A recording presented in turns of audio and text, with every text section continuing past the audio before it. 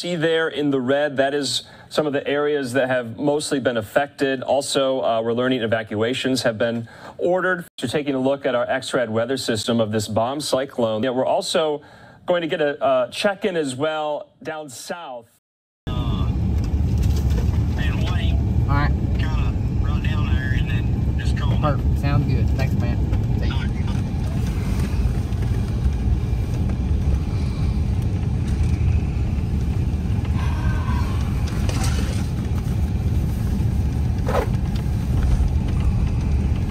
Going on record saying I don't Do what? This may be the We've dumbest. done everything but call the Coast Guard at this point. So we're gonna try to paddle the Mississippi River. We're gonna paddle the old Mississippi River channel. Paddle it. Manpower. When the 175 horsepower motor on the back of your boat doesn't work, 7 dudes paddling. That's what we're about to do.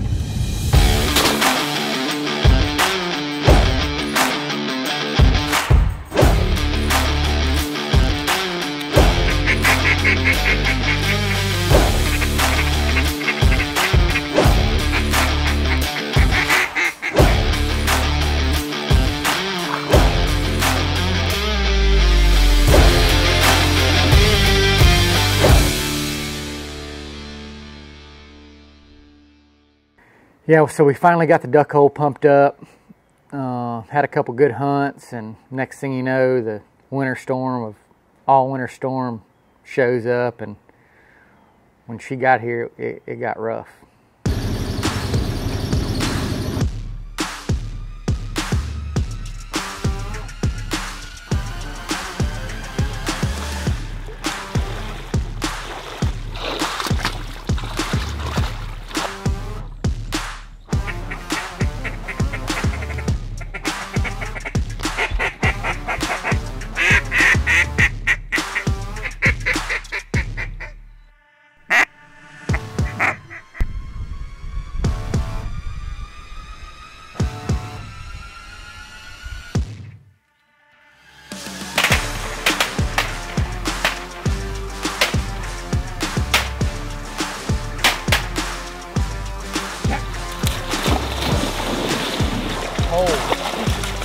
Hole here, hole.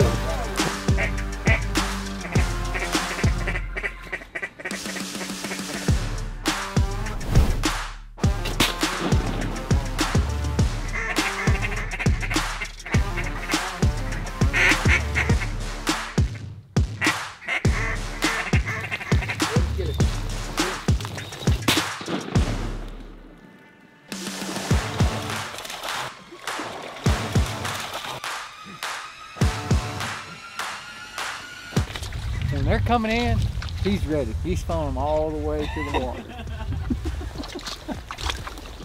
Dev stays ready.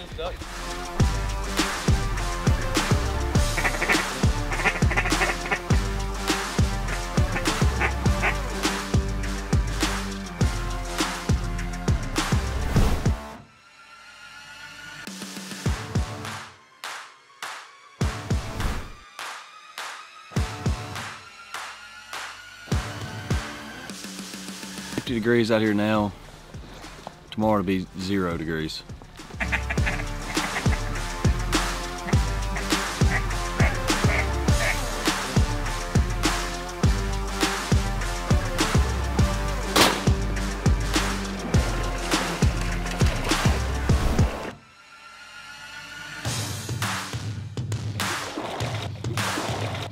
We were hoping to get in on a little pre-front action. It's about 50 degrees this morning.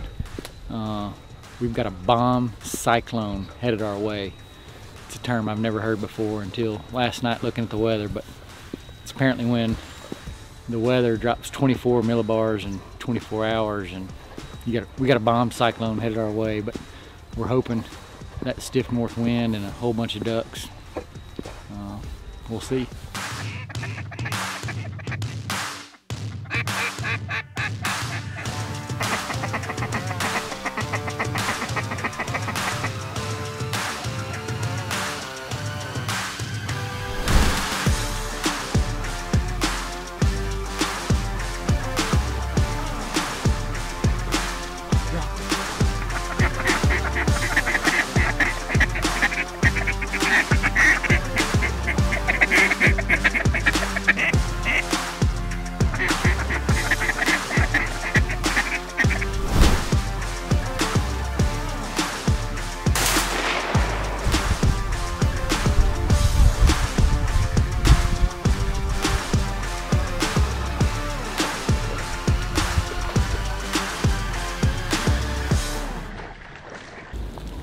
right in the middle of the Bomb Cyclone.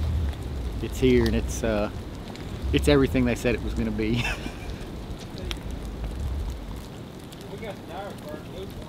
So the day before the Bomb Cyclone hit, we hunted the Mexico hole, and we had some ducks come in, shot some ducks, and we were just kind of waiting for the push, you know. Historically, ducks will come right before this front, so we wanted to make sure we were there waiting for them when they did, but man, they just really didn't fly in front of that front like I would have thought. But when the actual front hit, it got nasty quick. 30, 40 mile an hour winds, snowing. It was a true whiteout blizzard.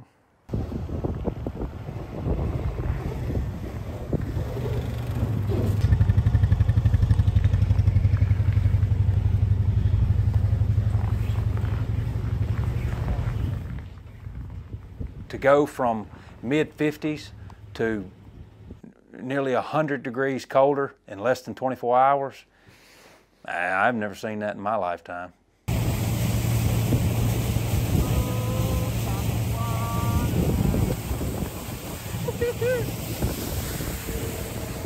Boat ride that morning stung. You know, we all look forward to the whole off season, looking forward to them cold boat rides, but you get your money's worth when it's that cold outside.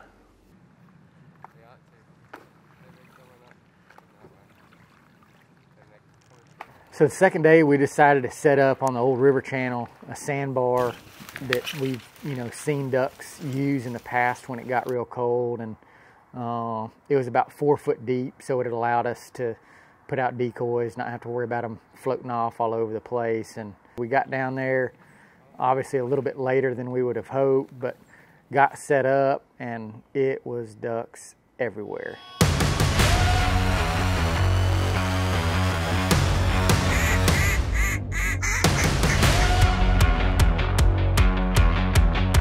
Jump!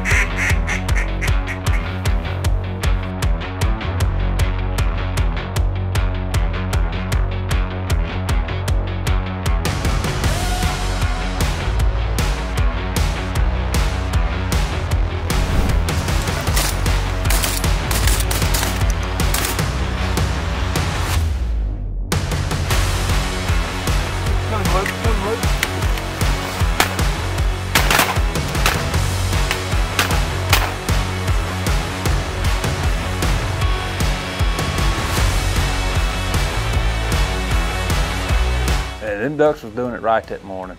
And when they drop down, get right, land in the decoys, and you kind of got a bird's eye view looking down on them, it was a shot that you don't get to make a whole lot as a duck hunter. It was cool to see them get right like that.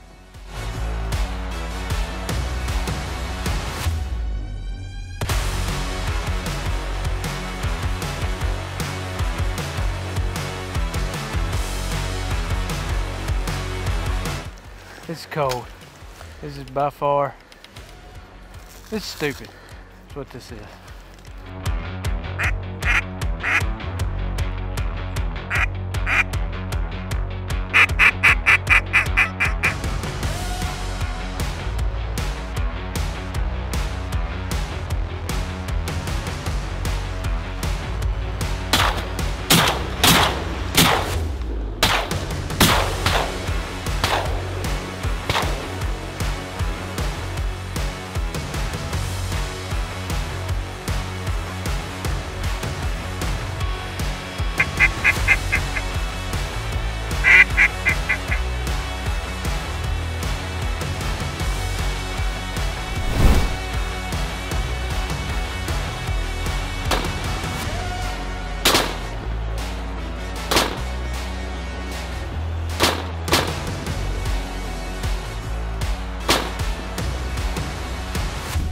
group there did it right.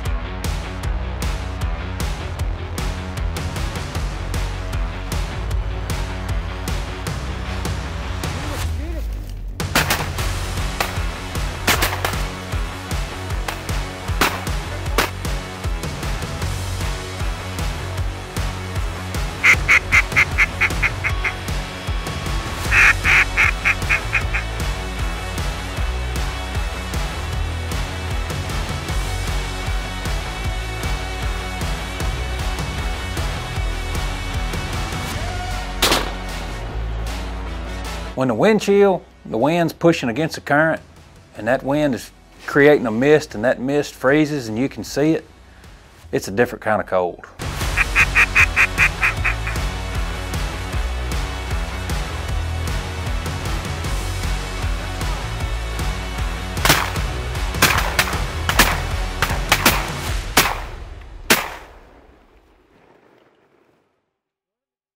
The boat is compromised. We think maybe the fuel line's frozen up or fuel injection system's froze, but I guess we're just gonna hang out here till it thaws, you know, maybe a couple days and build a fire. I love it out here. I love it. Freaking love it out here. How do we get off the island? Got them 2 canoes up there. Yeah. We're gonna need some help getting off. I know that for sure. Are you going? So we had 3 boats actually on the island, mud motor, 2 smaller outboard motors, none of them would crank. So we started calling everybody we knew, the farmers that we keep all our stuff at. They're really good friends of ours and have been instrumental to the island. They tried to launch a boat. Their throttle cable was froze. They ended up breaking it.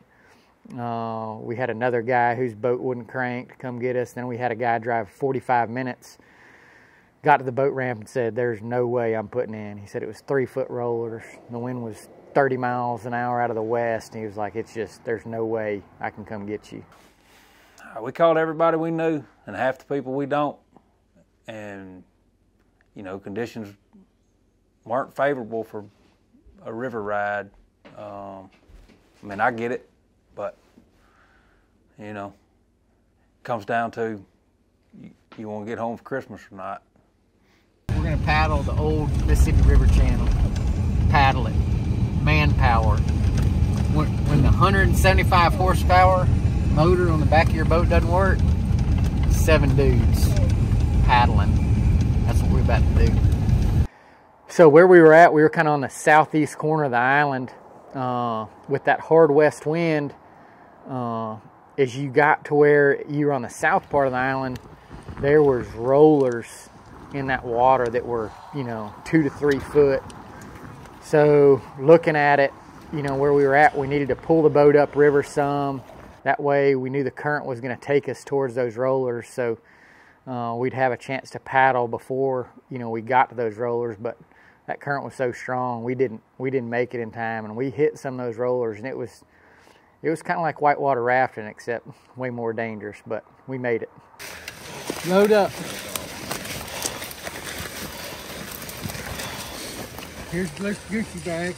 So once we made it across safely, by the grace of God, we had a pretty good walk to where some guys, you know, thankfully met us on the road and picked us up. And you know, it was a weird deal. It was just kind of like we were there to rescue us, you know. And everybody was worried about us, and but you know, it's good to have friends like that, and you know, it's definitely a day I'll never forget.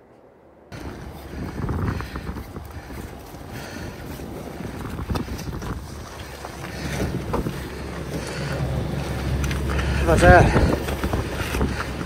9.9 would have been way easier. Let's go high.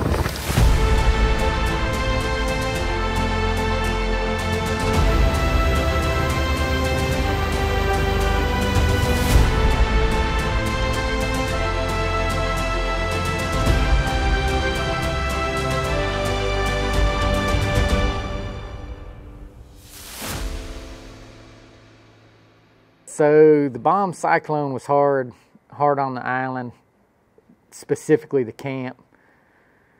We put Bo and Blake in charge of shutting the camp down, and they literally shut it down. They turned off all the space heaters, turned off the power, so the camp was in single digits for a couple days, and every fixture in the camp busted. So we're gonna be spending a couple days just getting it back right where we got running water. It'd be easier to go through a list of what's not busted at the camp, but everything: commode, faucets, showers, washing machine, pressure tank, the actual pump, you name it, it busted. Well, you know, not to point fingers, but Blake and Bo were the last people there, and they turned everything off. So technically, they're both to blame.